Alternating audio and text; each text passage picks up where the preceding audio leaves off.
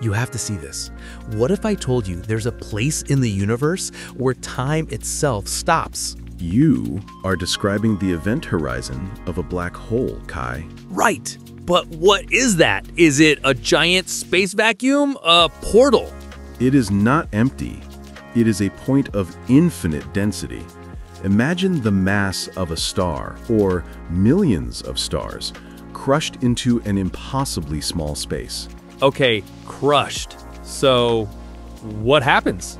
Its gravity becomes so immense that nothing can escape its pull. Not a planet, not a star, not even light. It is the universe's ultimate one-way street. Whoa, so what would happen if you fell in? That is where it gets interesting. The tidal forces are so extreme, they would stretch you atom by atom into a thin strand. It's a process we call spaghettification. Spaghettification?